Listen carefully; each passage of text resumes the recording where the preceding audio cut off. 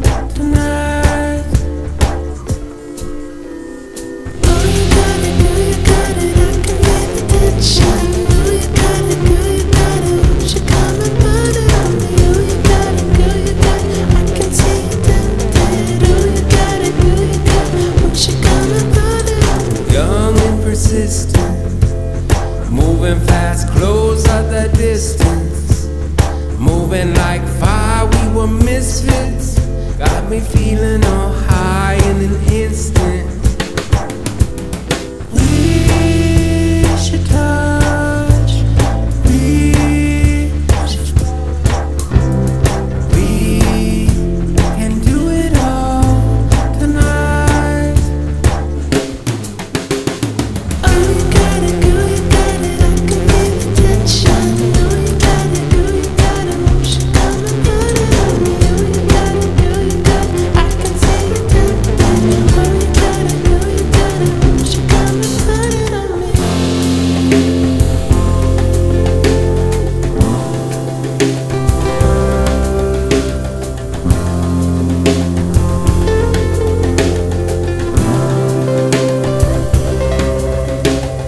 There you are, in the flesh, no internet, fishnets. You raise the bar, in the flesh, no internet, fishnets. There you are, in the flesh, no internet, fishnets. You raise the bar, in the flesh, no internet, fishnets. Oh, you got it, girl, you got it. I can feel the tension. Oh, you got it, girl, you got it. Won't you come and put it on me? Oh, you got it, girl, you got it. I can see you tempting. Oh, you got it, girl, you got it. Won't you come and put it on me? Young and persistent, moving fast, close up the distance. Won't you come and put it on me? Like fire, we were misfit. I can see me feeling all high in an instant. Won't you come and put it on me?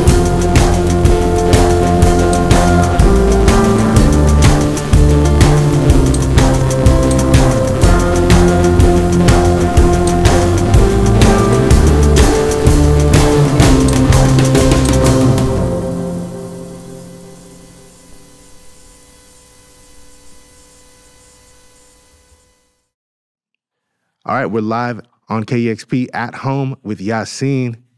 Fantastic sounds, visuals. Where did y'all record that at? It was done in the spaceship, man. It looked like it. The Native American Space Agency I out love here. Yeah, man. Little synth time machine. Yeah, it definitely looked like a NASA installation. You got all the toys up there. It's crazy. You got a whole set on the set. Who all is playing? We got Zachy D, Zach Dylon Wash, who's foundational member of this whole entire Shaboogie Bang.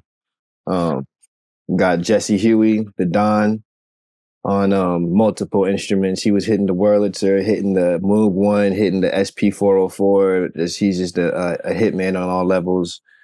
Benjamin Verdoes, who's everybody's very familiar with, Iskadar fame, Mount St. Helens Vietnam Band and all them. Playing guitar, smooth vocals. We had Jase. What's Jase's last name? Ihler. Jase Ihler on the drums. Magnificent drummer, out of this world. And then we had Nikko. What's Nikko's last name? I don't know Nikko's last name, but Nikko's a madman on the strings, guitar and bass and guitar. And that's basically who we all had playing on that video. We were playing live with and all that. They're crazy. Nico Van Wyck. Boom, that's a perfect name, Van Wyck. That's like just a straight. You know what I mean? Yeah, yeah. Van, man, that's fire. Yeah. Yep. Right on. How is the process of kind of extrapolating what y'all laid down on that newest record, Indian Yard, into the live presentation with everybody? I feel like we're, still uncovering that process, but like with everybody that we just announced here, like we got like a little, they're all incredible artists on their own. So coming together seemed like it's been really good to come together over this project. We recorded this over a course of time with several different studio situations as the studio and the spaceship grew. We recorded it with several different artists in collaboration. So, it's been kind of fun to go through it again now like this live and bring it to you. Yeah. Mm-hmm. Without a doubt. Everybody's, even during the rehearsal processes for the shows and doing this video, like you said, everybody's so fired that, and the spaceship is still growing, that, and, you know, just putting pieces together. As you put pieces together, as we get more items, there's more ideas, more ways to do things, you know what I mean? So it's just constantly growing and getting fresher. Love to see it. And I know this project has evolved in its first form, I believe. It was called Indian Agent. I've got that record. How did that evolution happen to become Yasin? You know, Indian Agent was a very particular moment. It was a very particular idea, and you know, we're always pushing forward artistically with our work, with our engagement in the world. Our Indian Agent was bringing to light some historical realities that our communities still face today, and it was, you know, bringing those conversations to this space of music and performance and gathering. You know, we still have those underlying political conversations in our work, in this music and in this record. We'll always have that voice. And for me, I think it was important to not carry that name further. You know, we picked it up and we spoke about it, and we did our project based on that, and we set it down. The next step for us was, you know, you had Tseen Indian Yard, which is just speaking on a lot of different levels of how we, you know, how important love is, for one thing, to our communities and to our work. One thing I noticed about the conversations in this record and stuff is that, you know, there's this idea of performative revolution to response of oppression that certain communities expect us to be, as in, but the reality is our revolution can happen however it needs to happen, when it happens in our own time, while we're caring for ourselves still, while we're caring for our families still, while we're nurturing and tending to those things, you know. So, and I think that this record holds a lot of that. So, yep, well said. Yeah, Indian Agent was very specific, you know, and as with a lot of things, just people had no idea. They had zero clue about anything. And, you know, historically, Indian Agents was devils, man, assholes, you know what I'm saying? But like, cats just don't be knowing stuff, man, you know what I mean? And so we got to present cats things. We're artists, man, so that's how we did it, you know what I mean? And the evolution, just like the making of even that Indian Agent record to this record, was completely natural, just a part of just making music, going up to Alaska and making music with Nikki and Zach and all of the cats that end up coming through inevitably. Like, I don't think I've ever been there and there's not somebody who's, oh, such and such is in town, or such and such is in town, you know what I mean? And so, like, everything has been very natural as far as the progression of the music is gone, you know what I'm saying? Mm-hmm. Yeah. And it seems like it's real site-specific, like you guys come together and record it at NASA. And how do you all coordinate? I mean, just the two of you are extremely prolific artists in a variety of forms. You know, crazy booked out, always putting stuff out. How do you guys manage to come together and put it together? I mean, I just want to be up there as much as I can, you know what I'm saying? And just to be up in that environment, it's a special place.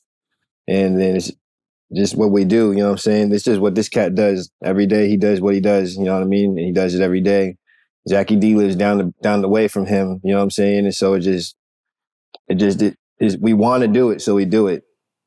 You know what I mean? Mm-hmm. Yeah. That's the best way to put it. It may, you know, and it's going to change. This is just how we've done it on these last parts. It might change again. Like, you know, it's, but it's, you know, gathering, coming together, being here, and then, you know, powering up that space, and then just capturing, you know, that's usually how it'll be for a little bit. we already have so much material from last projects, and Otis just sent like a box of jewels my way, stems.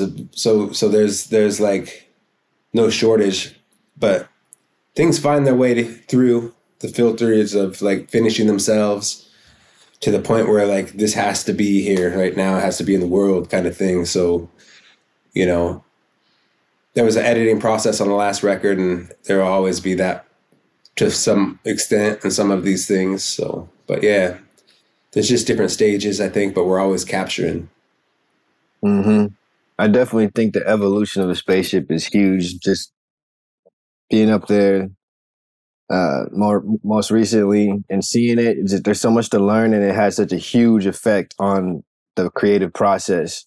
You know what I'm saying? Because those devices aren't just pretty objects that are expensive. Like, they really, when you connect them and learn about them the way that you're supposed to and apply them, it really changes the game. So it actually is important, at least to me, as applying to what you say about going forward, like to be up there and using those things, using those tools, because they're massive tools. You know, feel me? It's like trying to build a rocket with fucking the shit you're supposed to use to build a rocket, or using just some DeWalt shit you buy from Home Depot, little kit. Like, I want the rocket builder shit. You know what I mean? Mm-hmm.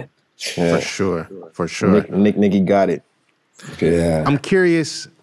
I have a suspicion, because I know how I met Nikki. How did you two meet? Home Skillet, right? Yeah, early days, Home Skillet. I actually think it was I came across Otis's music, and was some classics. This was like the what's the record at the Hidmo? Yeah, like Secret Society. Secret Society days and shit, yeah. Yeah, Mm-hmm. so, and I was just like, what is this? I loved everything that I was hearing. I was like, damn. And then, internet days, got Otis up to the fest. We just started collaborating here and there on like, I was asking probably, like, I got Silver Jack cut. You want to do something on this or whatever? And then it just like went from there. Yeah. He extended the invite that first time to everybody, like, and he always did, like, come up anytime to Alaska. And I took full advantage of that shit, for real. Definitely was like, man, can I come up? I think he's just trying to get the smoked salmon secret recipe, and I'm trying to get all the recipes. He still hasn't cracked the code on that one yet. That's like, I haven't even cracked the code on catching the motherfucking salmon, bro. Shit is embarrassing, dog. I just wear the nice hunting gear, man, to make them look like I know what I'm doing. You know what I'm saying? Little safety orange, some little camo, real tree, little horseradish in the glaze. I'm still trying to break it down, Little something, man, Otis showed up head to toe Al Bean. Nice. Classics only. That'll be the day, bro. That will be the day. Oh my God. That's right before I get my deal with Adidas, man. There you go. And in the spirit of gathering, like you're talking about, just a reference point for people who don't know, you're talking about Home Skillet, Home Skillet Fest, which is based around the label that when did you start? I don't even know. 2006, somewhere around there. 2007, yeah. So you threw a festival in Sitka, Alaska for like 10 years straight, bringing acts from all over, including a bunch from Seattle. And that's how a bunch of us first met the emissary, Nicholas Galanin. And, the spirit of gathering community that was brought together was striking, I know, to a lot of us that coming from Seattle off the rip. You know what I mean? So I'm glad that, like, you've kept that alive with really, like, generative collaboration and are building your lab, Yeah. Yeah, I think all of this is what it's about, is like community and our family, and just gathering in that sense. And of course, this is a different scale right now. This is more focused on the artistic process. But yeah, I think, all of that stuff's vital to a lot of this. So No question. Well, let's get back into some of that vital gathering, that music in that incredible space right here with Tseen live on KEXP at home. Oh, wow.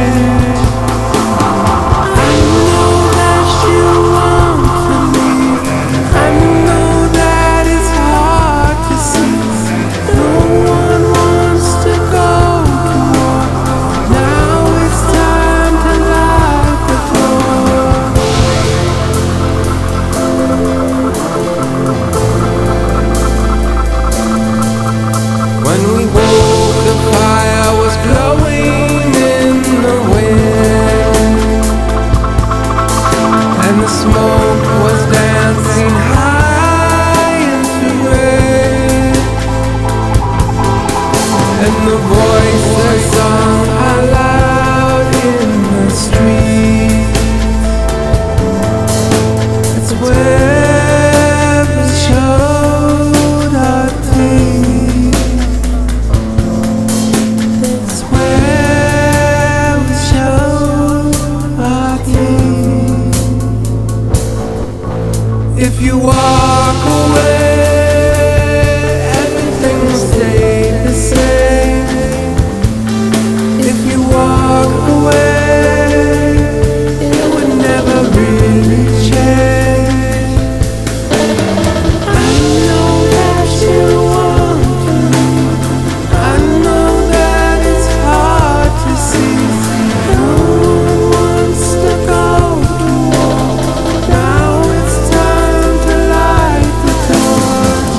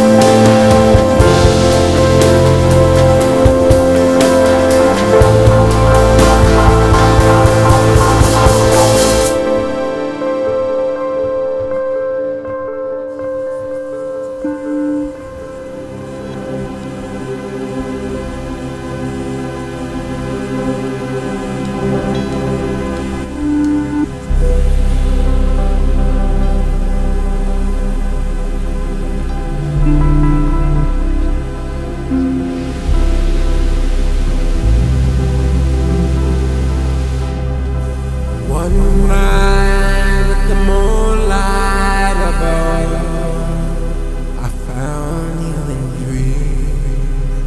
My heart was the sea.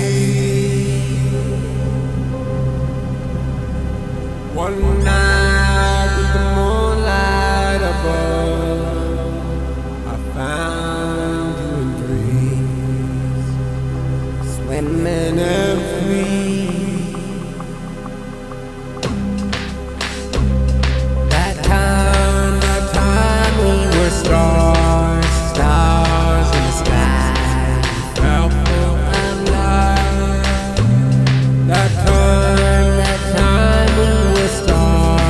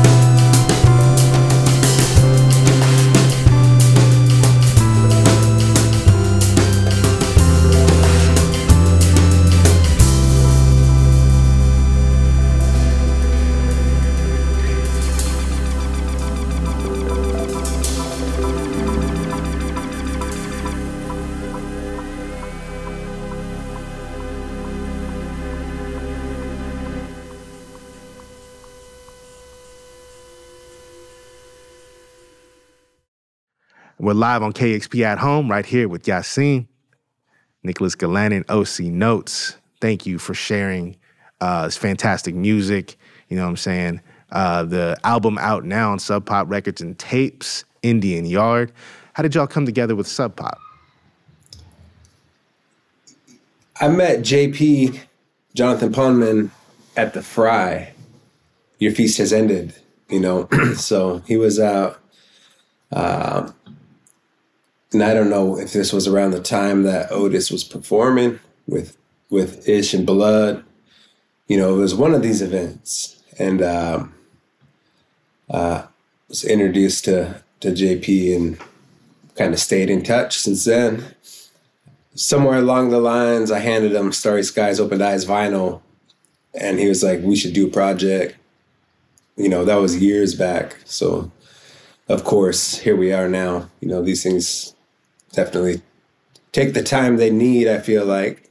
And I feel like this record, you know, is a special project to us. So to have it and share it in these spaces and platforms is, you know, definitely significant. So. Most certainly. So straight from the top, straight from the chairman, made the connection. Yeah, I see it. Okay. And that happened around the Fry and everything that was going on there. So that was like 2014. Right. But there's other undercurrents here in this conversation too that didn't, you know, we didn't know were also parts of the story. And one is Zachy D he was this child prodigy of a guitar player, and he lived in Seattle area with his mother when he was a kid. His mother used to house sit Jonathan's dogs. Oh, wow. You know, back in the day.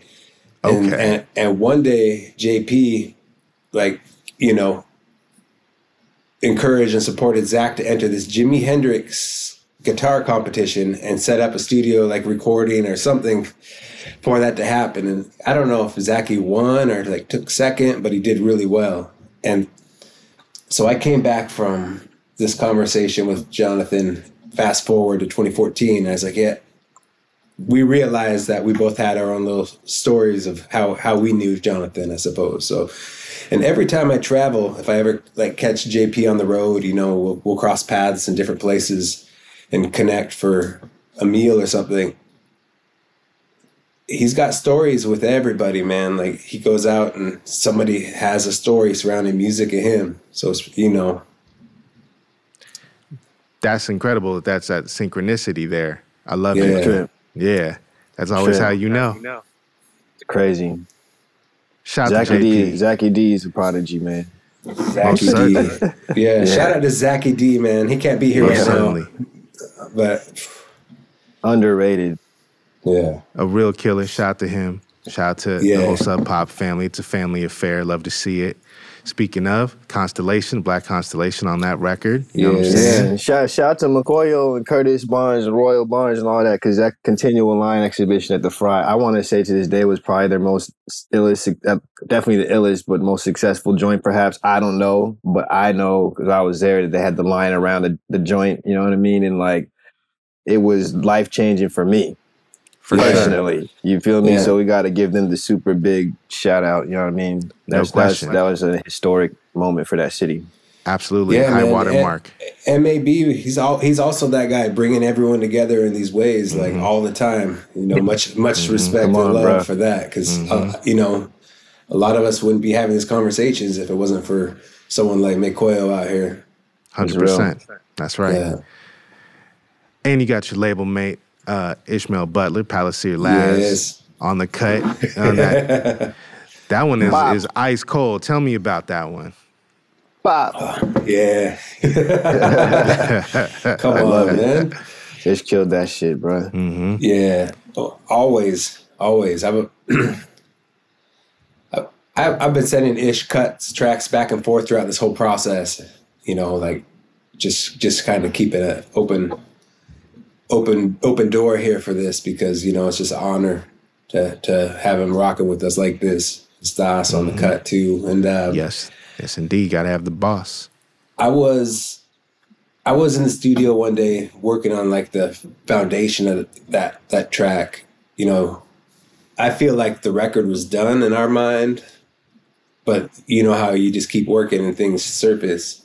Like, and this one was one of those cuts. It just surfaced up as like, oh, this has to go on the project. Like, and I was working on this cut, and Otis was out the chop. And while I was in the studio, and I like just checked my phone and caught him live or something out there. I was like, damn. But the whole world was feeling that, right? You know, at the time, like especially like every, you know, and so that energy was there, and that energy was in that cut. And I actually sampled it, I think, live on the spot while Otis was out there. Because that's what it sounded like to me. I was sitting in the studio. I was like, damn, I'm just going to grab this real quick and put it into this. And, you know, here we are. But that's like, that's my understanding of some of that cut. Yeah, it's crazy. Crazy. That one, absolutely one of my favorites. And another one, Get Yourself Together. Tell me about that one. That one, Mr. OC Notes is leading off on the vocals. Tell me about the construction on that one. I think really I was just vibing in the lab, man, in his old lab before he had the one he has now, which was equally dope to me, you know what I'm saying? But he definitely needs a bigger space for all the things he has now. But I was in there just, you know, messing around, came up with that shit. I think it started on the guitar, maybe and added the keys or something like that. And then came up with the hook. Just came up with whatever I could come up with, you know what I mean? And then when Nikki came up and touched it and Zachy came up and touched it, it just turned into what it was. That was probably one of the, that was just a simple little funky tune that turned into like a family jam. And then we had Blood. Blood came into town. No, I think Blood was like, I think Blood was out here when that was he was out here, yeah, boom. And then Blood hit with the bass. But he was downstairs. Boom. You know, we had like a rotation in the studio of That's right, yeah. When we hit record, it's going like this, the doors, and people are it's just one big just like experience. Time goes away. But I do remember we was like buying as it was evolving. We were like, Mom, let's hit it with some like Motown doo-wop vocals. You know what I'm saying? And that was real fun, and it definitely like added some sauce to that shit. And it's just it's nice, man. And then we got the Call Your Mom part. It's just a fun song. You know what I mean? You know, it's good. It's a nice funky way. You know, like them old school funk joints that have like a real positive message. Yeah. But are fun still. You know what I mean? But if you really break it down to the lyrical content of it, it's just like, hey, but that's a righteous ass message though. You know what I'm saying? And exactly. And so it's there's just not a lot of cuts like that no more. So I'm glad we got to throw something like that on there. You know? Right. And you feel the vibe.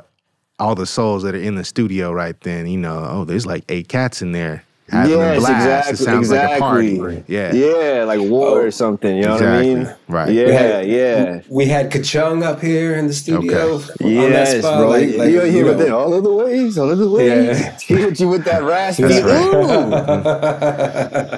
Shout out to Ka-Chung who just dropped his new record, which is fire. Yes. There you go. Okay. Yeah. I love it. Well, there it is. Tseen, Indian Yard out now on Sub Pop. Thank you so much, fellas, for sharing the music and for taking some time to chat with me today. Thank you. Absolutely. Thank you. What's next? Another record. Yeah. Some shows. We're playing the Fisherman Village Fest. This is our first show in the Northwest. I think on the 10th of September on the main stage. And then, you know, we're playing Timber in, I think, January. Okay. But yeah, we're already recording other cuts right now. Like we're just always moving, man. So naturally. Yeah. All right. Love to see it. And maybe we'll see you in this room. You know what I'm saying? Yeah. Eventually, whenever things open back up. Yes, indeed. Yeah. Love it. It's crazy. It's crazy right now here in Sitka. There's like 8. It's the highest it's ever been right now. It's popping. Doesn't make sense. Really? Well, I guess it does. It's vacation season. Cats is coming in. There's a lot of tourism. Yeah. It's like 86 cases in my little community, which is high. So wow. For a small town like this. So right. Stay in the house or on the boat. Right. Yeah. Let me drive the boat. It's not hard. It's not hard to social distance out here, man. Yeah, it's built in. I don't really mess with anybody anyway, so I'm always just kind of, you know. Right. At least 600 feet. Yeah. Minimum. Straight up. Right on. Brothers, Yeah. always a pleasure. Thank you for taking the time. Yes, sir. Thank you. Yassine, All live right, on peace. KEXP at home. Boom.